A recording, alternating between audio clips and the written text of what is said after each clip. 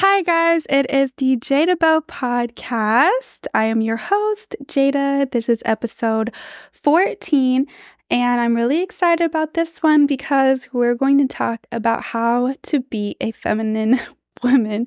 And the reason why I wanted to do an episode like this is because I coach different women and I have different ebooks. I have one called How to Magnify the King in Your Husband. I have one called I'm the Prize Said Who, A Wife's Guide to Eliminate the Spirit of Ego. And those have been my top selling books, over 1,000 purchases each ebook. Thank you guys so much for that. I had the most fun writing those, and a lot of people have messaged me and said that it's helped change their marriage and their relationship dramatically. And I recently dropped an ebook called Beyond the Chaos, Understanding Her Emotions. And the reason why I wrote that one is because I did an episode about BPD, recognizing signs of BPD amongst women, narcissism amongst women, and how to, help you get out of the symptoms of BPD. And a lot of men, actually husbands and women too, but husbands actually reached out to me because we're not being educated on mental health issues and BPD. They did not know where the issue was, where this resulted from, and they were trying to figure it out all on their own. And then they were able to get some guidance and finally some help and reassurance of like, this is mental health. This stems from childhood trauma. This stems from, being in fight or flight mode. And so that book is very, very insightful. I definitely recommend taking a read. You guys can find it in my pillar link down below of this episode or in my Instagram for this page, for this podcast channel, or in the YouTube clips bio. In the YouTube bio. And you guys can find that ebook. Again, very, very insightful. It's speaking on the point of view of, as a wife, what my husband had to learn and how he had to move and how he had to construct things, and my just advice to the husbands in a relationship like that, because they're not taught what this is, especially, I believe like minorities, we're not taught about mental health issues. You're just taught to stick a Band-Aid on it. My husband, he grew up, in a Black community. No one talks about schizophrenia. No one talks about, you don't know about those things, and you don't know that's actually pretty common. There's symptoms that follows with BPD, and it's not unusual to get into a relationship with someone if they had trauma that might deal with signs of that. So check out those ebooks, you guys. Again, I have coaching calls where I speak to men and women, but I want to do this episode called How to Be a Feminine Woman, Destroy Your Masculine Energy, and have my notes to help guide me. But if you guys want to actually watch more, if you guys do end up really liking this episode, I have a friend. She lives in London. Her page is called Femininity Fresh. She's very popular for giving feminine tips. I love her. She's such a classy girl. She's so beautiful, and she's single. Okay, but you need to love God and be a very masculine man. But check her out. Okay, so I'm gonna go through my list of things that I have learned to do as a wife and how to be a feminine wife. And I've gotten, compliments of maybe like a little bit of how I try to conduct myself and carry myself. That was learned. Okay. I was very, not that way, in so many ways, but I found joy in trying to embody and convey femininity. I've seen phenomenal results in my marriage and in my life by taking on these different qualities and these traits, and it can be quite fun. So for those that might comment and say, "Oh, it sounds like a pick me," it's very fun, and I'm picked. But my husband loves it. He loves it. He loves that I have fun with it. He loves that I like being feminine, that I strive to be feminine, and it's actually just made for such a better marriage. It's made, your intimate life better. It's made your, relationship better. You guys are far more in love with each other when you guys really embody, for a man, masculine traits and qualities, being a masculine man and having masculine energy, and for a woman to be feminine and in her feminine energy. So the first things first is do not compete with him. Okay, don't compete with him. Allow him to feel useful. There's so many, you see the phrases of like, I don't need a man, I don't need a man, I don't need a man. I need my man, 100%. Okay, even if I do know how to do something, I'm a very skillful woman. I, am smart. I have started businesses. I have ran a business myself. I do have skills and qualities, but I will find every single way to need that man. Okay, can you paint? Can you put up Can you put up shelves? Please help me? I would even have my husband, because I did waxing, I would have him, wax my underarm stuff. I know how to do it myself, but I need your help, honey. Let your man feel useful every day, all day long. It's okay to depend on your man. One thing I heard from another podcaster, they said, when you're in a relationship, you're not independent, you're codependent. You are dependent on someone else. You guys come together and you guys are dependent on each other. And that was really important for me to hear, because that's true. I am dependent on my man. There's things that I need. I can try and attempt to do all these things by myself, but it's exhausting and it's tiring. So have fun depending on your man, telling your man, I need you. It's okay to ask for his help often. Let him figure it out. He might not do it the same way you do it. He might not do it at the same time frame as you do it. But why are you rushing? Why are you rushing? Let him figure it out. Ask questions and show curiosity in his interests. I have coached women. I've talked to women who are like, I don't like that he does this. There was one man, he would like to go bike riding, hunting out with his friends, and the woman hated it.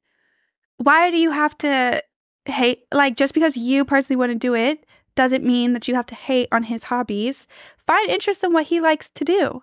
My husband loves music and he's very artistic. He's very artistic guy, and he works in producing and making music and all of that. And even though I love movies, I don't really listen to a lot of music, I still find curiosity. I want to hear his beat selection. I want to have fun with it. I want to try to make a song with him. I used an AI app and I said, can you please write up a song for me to show my husband? And it wrote up a song and I sent him the lyrics, and he just loved the effort and showing interest. Show interest, take interest. They love that.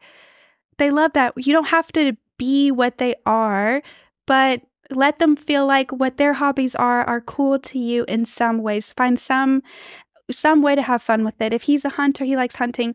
What type of meat do you like? Do you like meat? Ask him to bring you home something, Ask him to bring you home something that you might enjoy and want to try, So that's a little bit on my tips on that. And then remind him of his worth all the time. Remind him that he is worth something to you.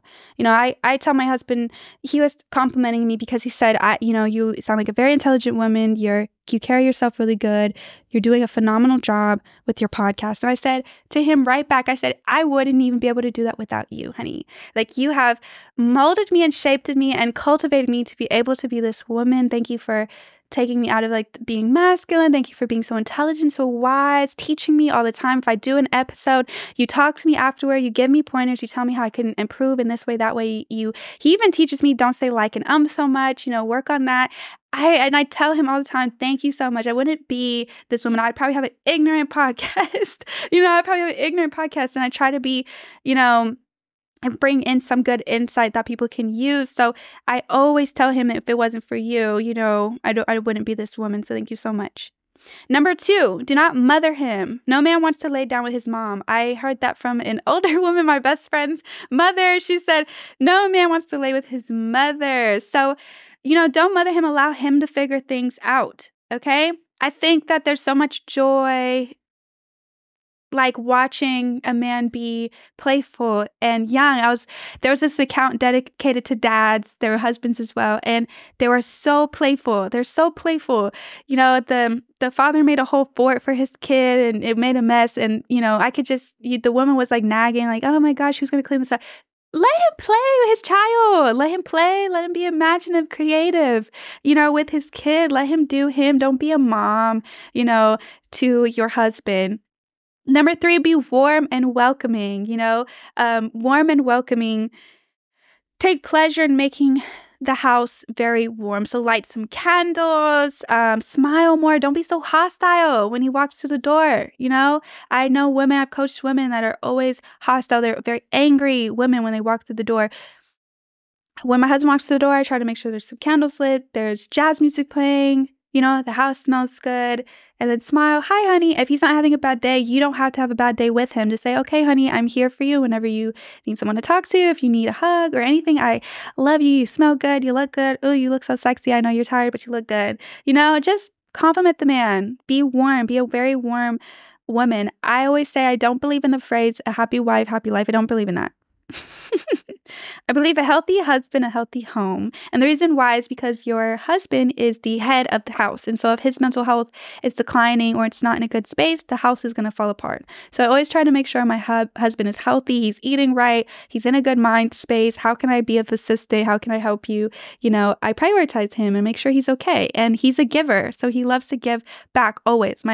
I'm always given because he has no problem. He loves that's what makes him masculine, is he feels as though he has to give and has to pour constantly to the people that he loves. And so I'm never missing out by prioritizing my husband and making sure he is straight. Number 4, do not reputation destroy and seek revenge. This is a part of emotional manipulation. You can read more about it in the ebook as well. Beyond the Chaos, you can read about different ways people emotionally manipulate.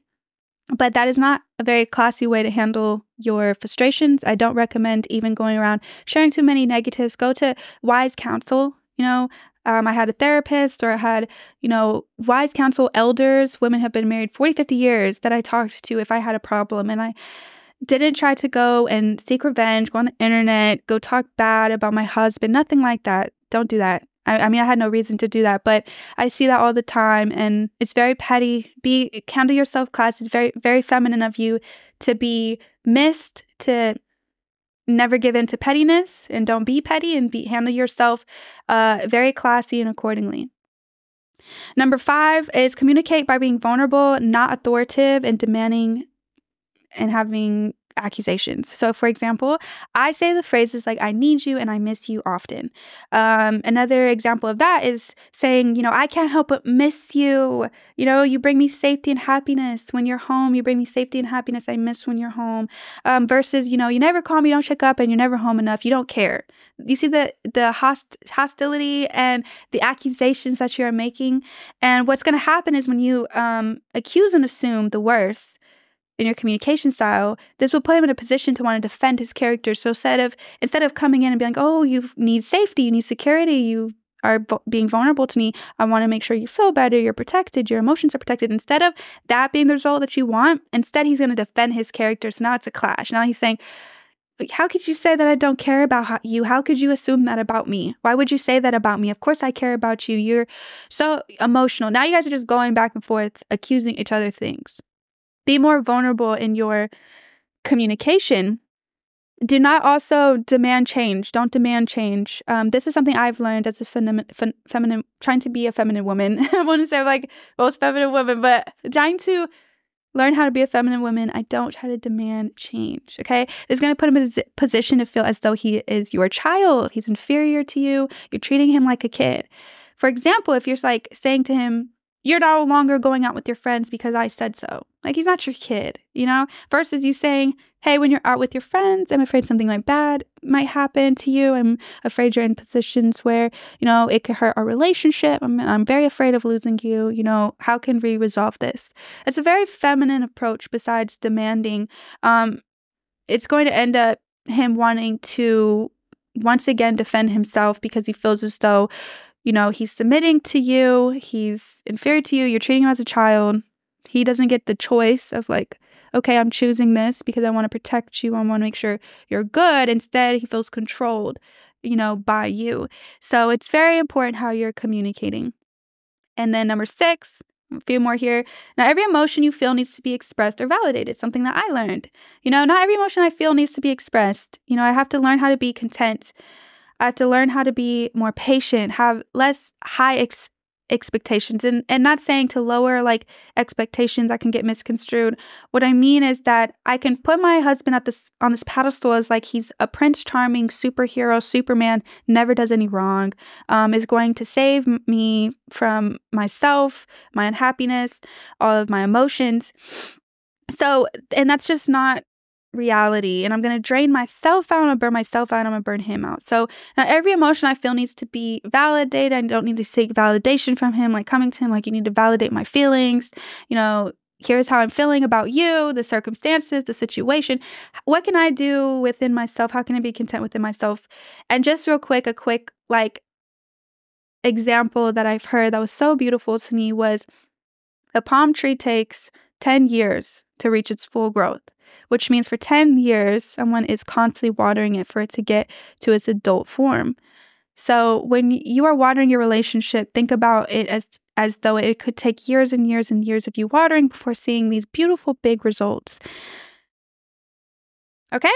Number 7, don't chase or force things. Give him space, allow him space to grow. Once again, patience. My husband is a human being. He's going to have bad days. He's going to handle things not the best.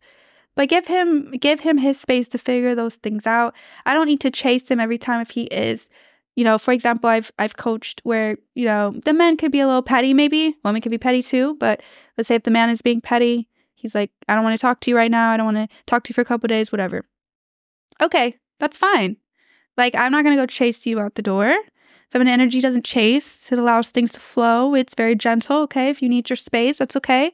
Understand it, Hit me up when you're feeling a little better. I know that there's a lot of pressure on you right now. There's a lot of pressure. You're overwhelmed. You're under a lot of stress. If that's the way, you feel is best, it's okay. What's going to happen is the more feminine you become, the less they will run away anyways, that you're going to become a place of home and peace for them. Sometimes men need to get away because you're part of the problem. You're part of the chaos. You're not helping the fire cool down, but adding more onto it. So the more you become a feminine woman, become a very peaceful woman, the more they want to come to you and actually, get your advice and say, hey, can I actually spend time with you? You're my peace. You're where I actually find sanctuary. So I want to spend time with you when I'm not feeling good instead of running away from you. And it's never good when a man just wants to run away from you. It always hurts. So become his feminine peace. 8, fall in love with personal growth, learning and improving.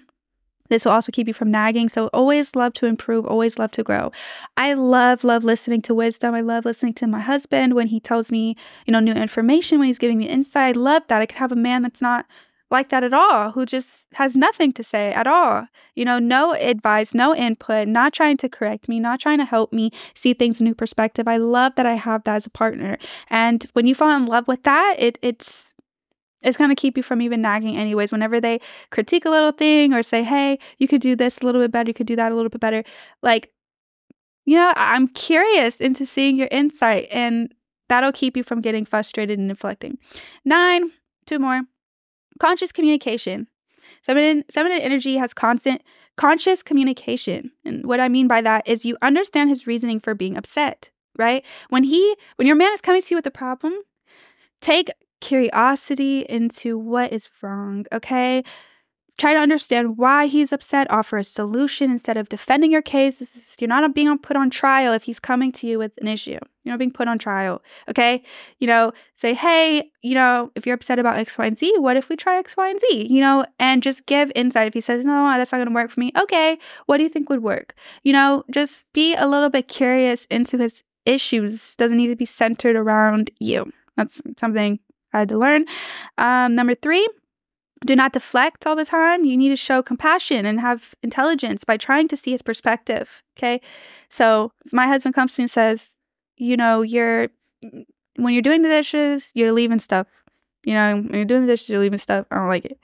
I don't really like this. Can you clean a little better? That's a random example. That's not going on in my house. But let's say if he came to me and said that, instead of deflecting, like, well, you never do the laundry. You don't fold the laundry.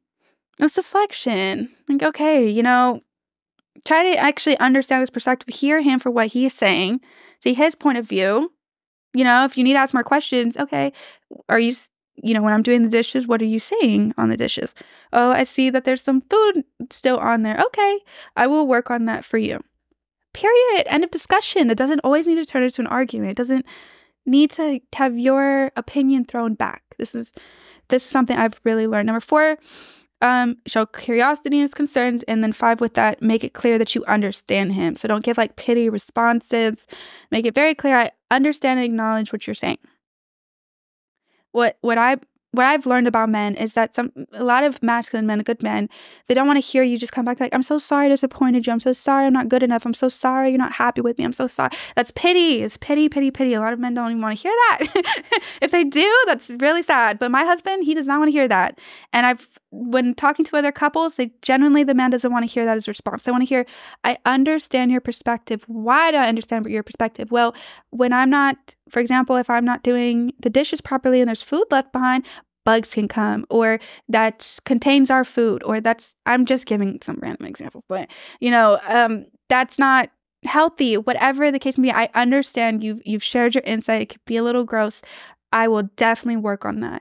And do you see how I'm like responding back by repeating like what he's asking and having complete understanding of what he's asking? I'm not being overly apologetic. I'm not giving no pity me. I'm a victim. I failed you. Like, I'm confident. Like, I got you. I got this. Confidence, confidence, confidence, confidence. Okay. And consciousness. 10, lastly, show support in his masculinity. So find it very attractive when he's being masculine, okay? Women leave their husbands all the time. They leave their husbands, they leave their relationships because the man is not masculine. He's not assertive. He's not dominant. He's not leading in any type of way. But as a woman, it's really important that if you want that, and that's what you're craving, when he is showing that, be supportive of it.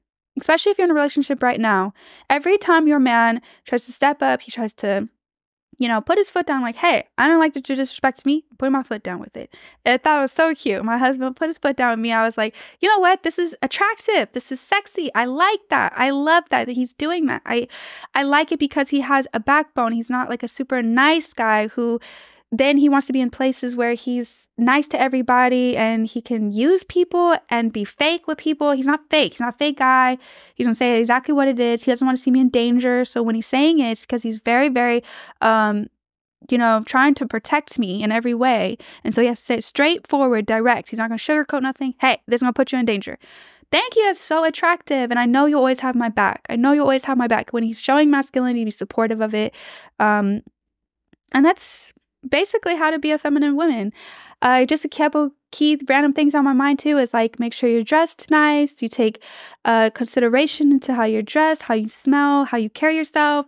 You're a lot more like soft spoken, and you can have a raspier voice, deeper voice, whatever, a more sort of tone, but you can still be feminine by hyping your man up, letting him be the man of the house, so on and so forth. But try to practice not being so hostile when you're talking, And that's about it. So I hope that helps. It's a fun little episode 14, but I actually think we're not being taught this stuff of like how to be a little bit more feminine and like supportive of our man and attracted to our man. And I've done research, and even having my own husband, I've learned things that he likes. So I hope this helps your relationship too. Alrighty. Thank you guys for joining me. Bye-bye.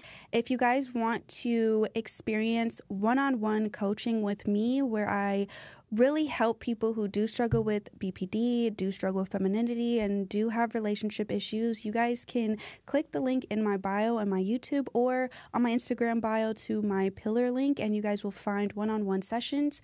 I also have ebooks such as How to Magnify the King in Your Husband and I'm the Prize Said Who, which are both self-reflection ebooks that have really saved and helped marriages.